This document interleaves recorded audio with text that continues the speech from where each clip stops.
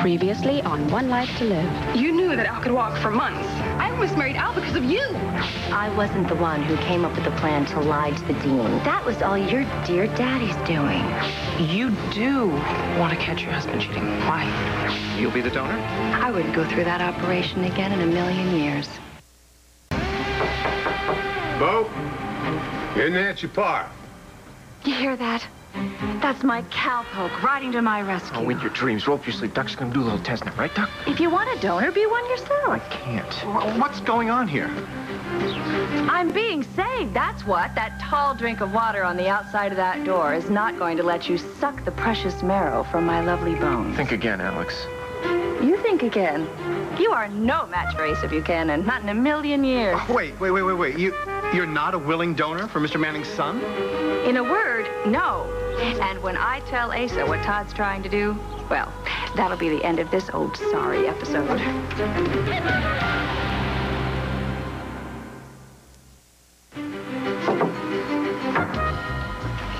Oh, I hear voices. What the hell's going on in there? Come on, open the door. You're not going anywhere. Let her go. You can't force someone to be a donor. No, she's a willing donor. No, she just said she wasn't. Why do you think she's fighting to get away? She's scared of needles. I'm sorry, I cannot be a party to Get this. that little test of yours ready, okay? And you think about that great big grant that I'm going to give you. You're going to win the Nobel Peace Prize. Bo, open this damn door. Sir, Mr. Buchanan's the most stubborn man in existence. I say just let him in. Not going to happen. I must stand firmly against you on this, You know sir. those photos that I have of you? They will be on the front page of the Sun tomorrow morning if you don't make this happen. I said, sir, I'd never stand against you. I'm with you 1,000%. But what can we possibly do? He's right, Todd. Ace is impossible. Come on. What in the blue blaze is going on in there? Open the damn door. Quiet. Everybody outside. Except you. You get rid of him. He hates me. What else is new? Everybody hates you. Get rid of him. If something, you blow this between me and my son, you are going to wish that you were never born. Now get rid of him.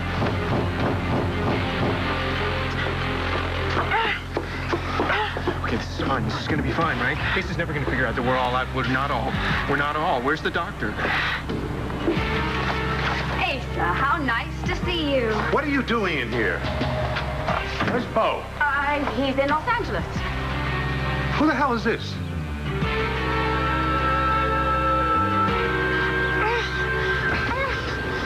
So, you're turning Bo's place into a little love nest. What?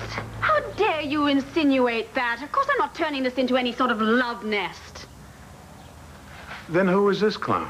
Excuse me, Mr. Buchanan. I'm a well-respected physician in the community. I am on staff at Lansview Hospital. Well, Doc, you're going to end up a certified victim. You keep hanging out with this one. You will have to excuse Mr. Buchanan. You see, this happens to be his son's apartment, so he's a little... Police Commissioner Bo Buchanan. He's not going to be a very happy man when he finds out you two have been getting it on under his roof. Hey, For your information, no one is getting it on with anyone. I am here in a professional capacity. I was called here because... This man is a doctor, that's right, and he was called here to consult with me about my son's condition. Al? Yes. What condition? He lied. He made it up. Asa, yes, but in the beginning he had temporary paralysis, and this doctor was going to give me a consultation. I'd like to get my money's worth, if you don't mind. See, doctor, he was temporarily paralyzed, but then... Well, if he had been permanently paralyzed, what would his chances have been? Who's that?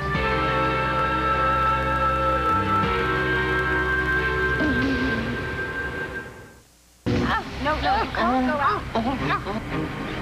Who the hell else you got out there? The Sixth Fleet? Don't be absurd, Asa. I just can't have you risking your neck on that terrace, a very flimsy terrace, and Bo would never forgive me if something happened to you. Get out of my way. Nigel, where in the blue... Oh, how are you, Nigel! sir? Good afternoon. Nigel! Have you been seduced by this harpy, too? Certainly not. Well, I want to tell you something. I've been looking for you all morning. I almost sent out a search party for you. Oh, well, that's very flattering, sir. I really do appreciate your concern. I can't tell you how much, but We'll just have to be honest, Nigel. Asa, the reason that Nigel is here with me is because I was trying to woo him away from your service. That does not explain what you were doing out there in the balcony. No, that's true, sir. Point well taken.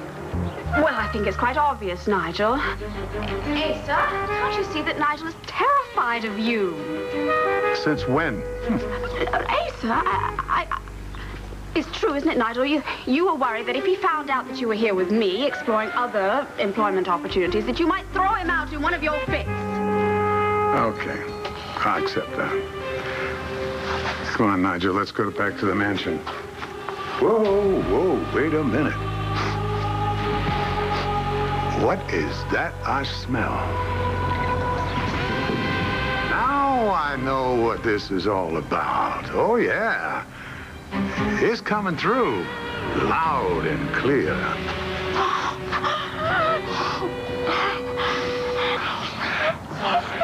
What aroma you think you can detect? No, I don't smell anything. Neither do I. I know the smell of that perfume anywhere. Alex used to spritz her whole body with it. Miss Eleanor? Oh, but she's in the islands, isn't she, in the Caribbean? Yes, Caribbean. What Don't try and play me, Gabrielle. You are wearing Alex's perfume. You were the one outside the mansion this morning. You were the one spraying the front door like some alley cat. I assure you I was nowhere near your property this morning. What did you think? That the perfume was going to give you some power over me? Sir, no, I know how your mind works. You probably think Miss Medina was playing a game with you, trying to distract you, as it were, while she tried to hire me away. But if, perchance, she did use a tiny bit of Miss Eleanor's perfume today, I assure you, no, it won't work. You've got that right. And let me tell you something, Gabrielle. You are no Alex Olenoff. That woman would make the devil sick to his stomach. Well, that's something we do agree on, sir. And that woman is so low, she makes a rattlesnake look like a giraffe. And if I saw her in the desert, dying of thirst, I kick a mess of scorpions on her body, and I keep right on walking. Mr. Buchanan has very strong opinions when it comes to his ex-wives. A nice try, honey. But you're gonna have to be quicker on the trigger to get old Asa. Come on, Nigel. We're out of here. Of course, sir. That's a wonderful idea. I especially enjoyed your descriptions of Miss Olenoff.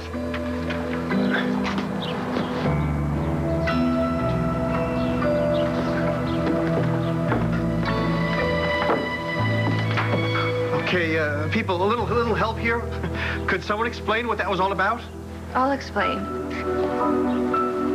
Pure, unadulterated hate.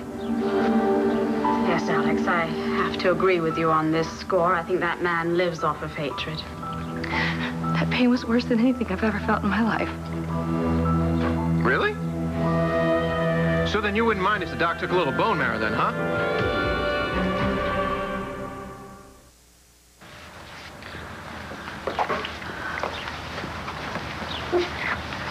You know what I want most in this world? Money? No, a brain. Respect and admiration. I'd love a chance to show the whole world that Ace is wrong about me. Well, look, you do this donor thing, and you would be showing the whole world. Well, You'd be saving my son's life. okay. I'll do it. I'll give of myself. And I will save your precious son for $1 million. Fine. Just so long as Jack gets his transplant. Excuse me, we still don't know for sure if she'll be a match. Oh, she'll be a match. She was a match for Star. She'll be a match for Jack. I'm afraid it doesn't always work that way. Just keep applying pressure for a couple of minutes. Hey, how long before the results get back? Not long, not long. Here.